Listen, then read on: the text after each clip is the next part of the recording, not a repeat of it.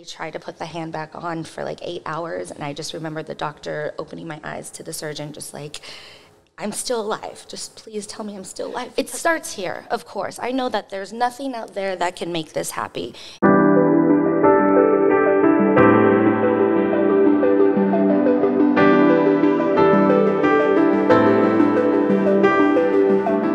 Hey, what's up, everybody? Thank you for tuning in. Another episode of FYI Podcast with Paul Tully. This is FYI, where we're finding our inspiration and we follow it. Today, we got a special guest here. We got Chauntal Capri-Lewis. Talk to us. Where are you from? Tell me your story. I'm born and raised Southern California in Oxnard, California. So that's like an hour north of LA. Right. Gosh, I've been a performing artist since I can remember. First ballet shoes at 3 years old. Got my first agent at 7 years old. Wow. As an actor, did nothing but like community theater, so ton of musicals, like just, you know, in my hometown. Yeah. And I mean, didn't grow up with the means to, you know, come out to LA and be this like actor or whatever. Mm-hmm. Parents divorced around like 10 years old, and it was just financially just nothing but struggle my entire life. Did you stay with mom or dad after the divorce? It was back and forth. It was a split home. Me too. Know? Sure. So at 18, I joined this acting studio, and it's like, this is my dream, so what I'm gonna do. Broke as a joke, have no idea. I'm all over the place. Sis is a huge hairstylist, and she's very successful in that world. And I started doing makeup on the side because I'm like, I don't remember life without makeup, you know, in theater and dance. Became a professional celebrity makeup artist almost overnight, which was kind of wild. It was just like, that must be something I knew. Are you working with like mainly like actors or singers, musicians, everything, models? Everything. Wow. Actors, singers, musicians, red carpet, photo shoots, to weddings, to Carol Smith that I've, you know, just wants to look pretty for a date. Like, you know, like, so I think I love that aspect of my makeup world because, one, it's finally not about me. Not about the actor. Like, I can give something. I think that was something that was like missing, where I was like, I have all this, I don't know, like love and like energy to give. Yeah, it's so focused on this like one thing that's an actor. And before a very significant moment in my life, I wasn't pretty enough, wasn't skinny enough, I'm not talented enough, I'm never gonna make it as an actor. I mean, just like body dysmorphia, like just not in a really good place. And then in 2009, I was in a car accident. And that day changed my life forever. Yeah. Tell me a little bit about that. What was happening that night? How'd the accident happen? So, like any other day, literally like any other day, I'm at a girlfriend's house. I was working at a salon, like front desk at the time, as I was, you know, pursuing my acting career. And actually, my acting career was on a roll. I just booked this HBO series. I was like booking. I was doing all these horror films. And then I just popped up. I had to work in the morning, and I was like, I have to go. It was very interesting. It was like this energetic pull. It was like, I have to go. She's like, are you sure you don't want to stay? I was like, no, I have to get up early in the morning. It was like, in that moment, it's like, I'm going to go home. And just driving down Wilshire here in Los Angeles, and there was a huge semi-truck that literally just like cut off the left side of my driver's seat and took my hand on impact. Wow. You know, I always say, like, I haven't told this story in a while, but I've told it so many times. That it's that instant, like I said, changed my life. But I always say the gift of perspective. I didn't die that day. They tried to put the hand back on for like 8 hours, and I just remember the doctor opening my eyes to the surgeon, just like, I'm still alive. Just please tell me I'm still alive because I need to be here. Like, there's still something on this planet for me. There has to be a purpose. Like, if I survive this, Chauntal, like, come on, let's go. Like, where was that girl? Like, not pretty enough, not skinny enough, like, all those things. Like, let's go. And the wild thing is, I ran with that. I ran with, like, the sky is bluer, the grass is greener. Like, I'm just so happy to be alive. And here I am today telling this story 15 years later, and I want to get back to her. Because it came full circle. Like, I was in this place, I was on stage at Ronnie's Theater at 68. Yeah. I got back on stage 2 weeks later with a bandaged hand, got up, did this play. And actually, Jeremy ended up doing that role with me, which is wild. Got a standing ovation, like this whole thing. So then it turned into like, Chauntal, you're such an inspiration. So I'm like, am I? I'm like, I don't know, I'm surviving, right? So I was doing like speaking engagements, not like a TED talker, but, you know, inspiring, telling my story. And then it became, you're such an inspiration. I became this huge marathon runner. I think that was a lot of my therapy. Oh, nice. I was like running with Nike. I was like doing like just all these like things. And then I crashed. It came crashing in because I'm like, yo, I have not been dealing with this stuff. Right. And it's, you know, but at the same time, like, I survived like the darkest hour of my life where I'd say like, I didn't want to be here, but I didn't want to be here. You know what I mean? So it wasn't, I would never do anything, you know, I would never take my life. Like, I just, you know, my faith is everything. I love my mama, I love my dog. And I'm like, but I couldn't do it anymore. I just here. And that's what I'm saying. When people are like, it's called self-love, babe. It's like when you really start to, you know, value yourself, then you're going to attract the right person. Like, I know all this intellectually. I can speak it to everybody, but like, it's here. Yeah. All that stuff. I was the same thing. It's like, okay, something bad happens. It's toughen up. Yeah, that's life. Yeah, suck it up. Figure it out. And what are you going to do? Be sad? And I used to, that's the thing. Like, after my accident, I was like, life could suck or could be really freaking awesome. And I was like, yeah, I'm going to live the awesome way. And I did that. Yeah. I did that, like, solid. Let's talk about that. Let's talk about the relationship stuff.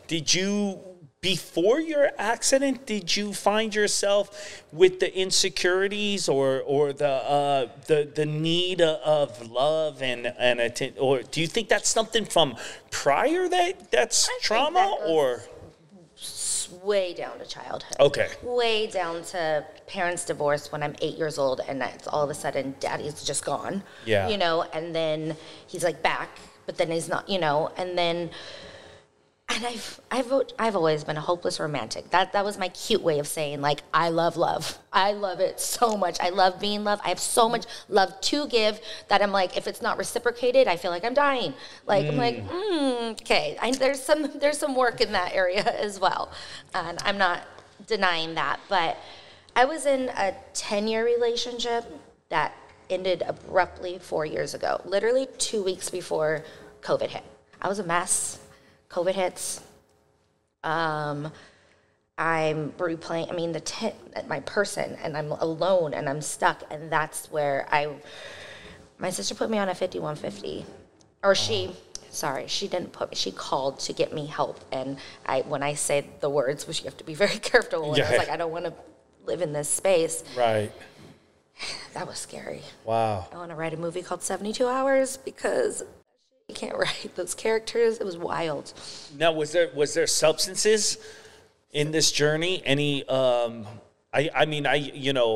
been sober 24 years, but you know, I had a, you know, my younger years, I was drinking a lot, and I think I was drinking a lot. Yeah, it was COVID. Everybody, like, what else you know. I think every girlfriend was, so it's like, it felt normal. It's like, are we alcoholics? No, it's 3 o'clock, right? It used to be 5 o'clock, but, you know, it's 3. Right. What else? It's COVID. But, no, I mean. COVID hours. And it was just numbing the pain. Yeah. I was just numbing the pain. I couldn't deal with that reality. I was sleeping till, like, noon because I didn't want to wake up. I'd rather just be in, you know, like, I didn't want to face. So going through that breakup and healing, I did the 300-hour yoga training. I was getting better, all these things. And then I meet this person that was equally as probably sick as I was at that time. Before I went in the military, before I become an actor, you know, I got in a lot of trouble. I was a different human being. I was, you know, a pretty rambunctious person. And I know that this substances definitely add to our, you know, self-loathing and our hatred and depression. I mean, it is a depressant. Like, yeah, at that time, it was, I mean, it wasn't like wake up and drink. Like, you know, it was like I'd still do my yoga. I'd still run. I still do all the things. Productive. Still like that inspiring girl that I'm supposed to be, right? Chauntal, you're supposed to do all these things. And then at night, let's just drink a bottle of wine. Let's escape. And then escape and not really deal with it. And then wake up and do the same over and over and over. Until that got really, just grow. Like, that's who is this person? But when I was in that time and I met the abusive one, I mean, he was a mess, I was a mess, and we were having the time of our lives, though. We were having the time of our lives with my best friend, like all the things. I mean, the red flags were there. Yeah. There was violence and anger and, you know, from whatever. It's not about him. Please. Right. But sometimes that insanity, right, is when we're not clicking on all cylinders and we're not really aligned the way we're supposed to be. It's the insanity that we're inviting. I mean, the toxicity, that's what we love. The passion of the love and the fighting, the rage and the drinking and the forgetting. That's part of it. That's part of the excitement. Well, it turned to that, I would say, because it starts off different. It was like the 10-year destroyed me. That relationship destroyed me. Next level, like, that's, you know, just terrible. Like, I don't know who I was. I was literally reborn. I, died and came back to life. And, which I say that about my ex and I. Literally, that was my rebirth day. And I had this, beautiful journey for some years. And again, it came crashing in 10 years later. And then, but yeah, when it started off as because there was so lack of the self-love, and I know that as cliche as that sounds, this person that comes in as I was craving that, I missed that 10-year, I was oh, I can love again, and I thought I was we were madly in love. No, we were obsessed with each other. We were a little addicted to each other. Yeah. And then it just got out of control. The whole relationship, I was putting him in and out of rehab, helping him do this. He had to go to jail. I sat there for going down and waiting in line to look at someone behind the glass. I think I was addicted to him. I was addicted. And when he got out, I still took him back. It happened again. And I was this is the moment where everyone's he's going to kill you. And I'm my goodness. And I survived that. And I was okay, now we're in just a space. So after that, I was it was another survival moment of wake up. What are you doing? I'm so, life is such a gift. It's so beautiful. It's there's so many things that are so good, and I just feel bad. You know, I don't know. And then I'm it must be me. I'm attracting all of this. It must be me. But I'm change the narrative, Chauntal. Come on. Let's go. Let's go. This is you know, I think I allowed it, and it became my reality. And then I was well, life just, I guess, is bad. Sitting here talking to you, it's hey, dude, there's no get out of life free card.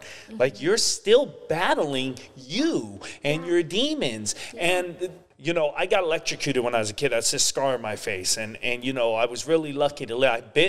I've never said this on film, but what happened to my lip, so now we can know, is I bit an extension cord when I was 8 months old. Oh my gosh. And it shot me across the living room. And you know, I was supposed to die. The doctors, it was a miracle that I lived. They were this is a miracle that he's alive. Somebody could be wow, that's really inspiring that, you know, I've been kind of deformed my whole life. And it's that's the least of my problems. Just because we look at somebody that's overcome a life-changing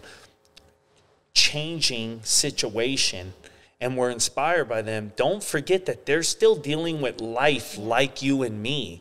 I want to live life as authentically as possible. Yeah. And me just putting this face on for everyone else because it makes them either feel good or whatever. It's was like, I didn't want this to turn into this dark thing and tell you all. I was like, my story's wild. No, it's important. But, yeah. I could just be the inspiration and just leave all the other shit out. But I don't think that's where I'm at. And I don't think that's what people need. And I think that there's people out there that are struggling just like I am. Yeah. Or even worse, that it's like, yo, if I can do this, because when I say it was life or death. Yeah. At some point. Yeah. At a few points in my life. It was life or death. And I'm still trying to come out on the other side and still working on it. I don't know what the car accident feels like, but I do know what it feels like to keep going back to the same toxic thing that put me in a bad place. I was so afraid, and there's been so many people like Chauntal. Like, if I could be the advocate for that, for domestic violence. And I was madly, madly, madly in love with this person. And I realized it was more of an addiction, right? So it's like the highs were so high, the dopamine, the oxytocin, and then the lows, the stress, the cortisol. It's like withdrawing from drugs, literally. I've never done a drug in my life. And I was like, if this what that feels that's what it feels like. Like I was dying without him. Yes. And yet he did these horrific things. Just like drugs do. Horrific things. Yeah.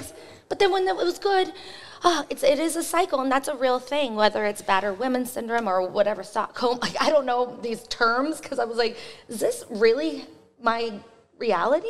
After everything I've done to overcome. And yet this one person on this planet, it's like destroyed me. That's where the therapy, that's where the real work needs to happen. Your whole story in Abroad is meant to do some serious life-saving things. And I do believe you're going to affect a lot of people.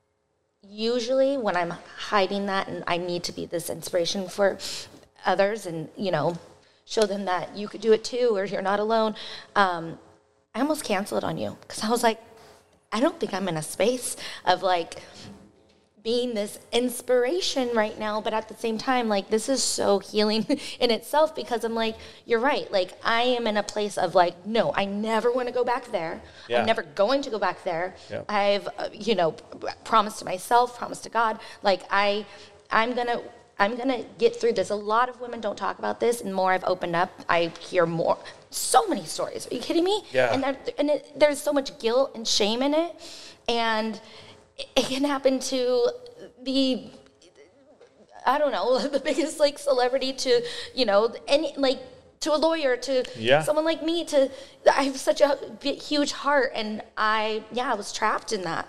I was trapped in it. So I am on the other side, literally, but mentally and emotionally, I have work to do.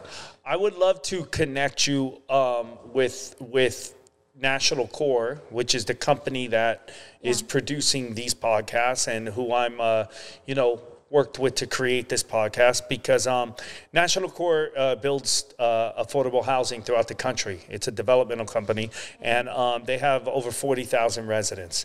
And I don't know, but I would imagine most of the residents, I believe, if my facts are correct, are single mothers. And I would imagine that there's a lot of women that have dealt with what you're doing, and it would be amazing for you to come maybe when you're ready. Yeah. And if I will definitely talk to the powers that be, but I think you'd be a great person to come and meet with some of those women and tell your story and it's on my share heart. With them. It's on my heart. It's this, like you said, that's purpose. Yeah. That's why I never felt I was enough, because I was like, okay, I have this thing that happened with my hand. That's a platform to help inspire to something, but Lord, what is it? What is it? I'm not quite sure what that is. And I think it's more not overcoming this traumatic accident, overcoming almost being beat to death by a man. That you love. That I love. Yeah. And that you trusted. Yeah. What situation took your breath away more? Was it losing your hand in an accident and overcoming those obstacles? Or the person you love and trusted with all your heart doing what they did to you? That one. That's where the power's at. I think that men, all of us, because I'm ready to, I got the chills when you pointed at that, because what that tells me is I would guarantee there's more people in the world that have dealt with heartache through love and intimacy and domestic violence than that have been in car wrecks and have lost limbs. Yeah. And the fact that most people would think, man, what she's been through, I can't imagine. And you're sitting here saying, no, that doesn't even compare to the pain that I just went through with the man I love. And I think that, Chauntal, is what this interview was all about. And I think you're going to save a lot of people, and you're going to keep doing it. If there's any way I could help or anything, don't hesitate. I'm not just saying this on camera. This is, I mean it. Whatever I could do, man. Yeah. I truly think your power is real power. And so many people are like, you've been through so much and so much worse. I mean, there's other, like, and not to mention my father passing suddenly from COVID to you. And I met this man 2 weeks before my dad passed. A little trauma bond there. So, like, I don't even think I dealt with that. I've just been dealing with that whole thing.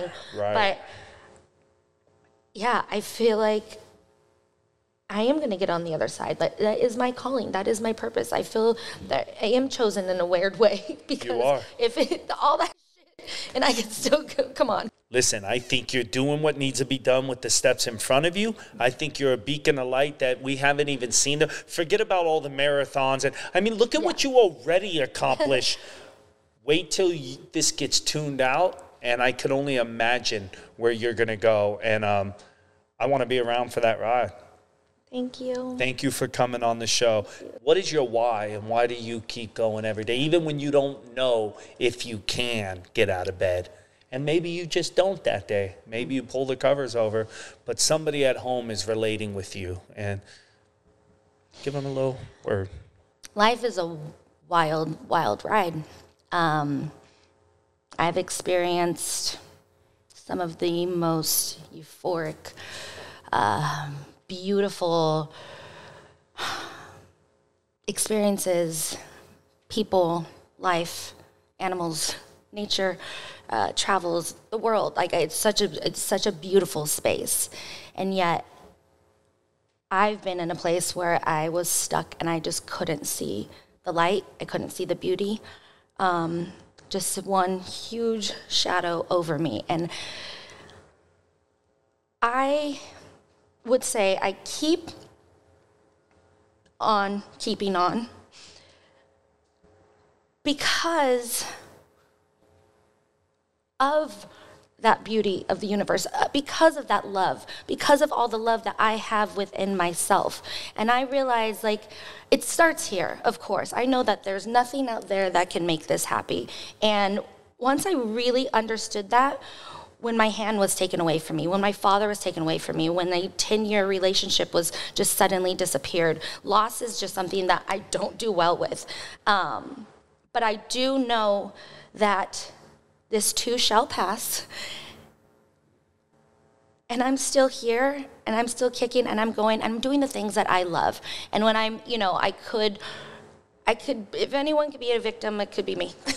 And I sound like one sometimes to myself, and I pick myself back up, and I do the things I love. I go to yoga. I appreciate my dog. I see the littlest things that just bring joy to my world and joy to others, and that's my biggest thing. I feel like sometimes when it's not just about me, I give back to others, it's so fulfilling, and it just reminds me why I'm still here, is to give you guys, give my family, people that get to share this little sliver of space and time, our heart and our energy and our souls, and that's,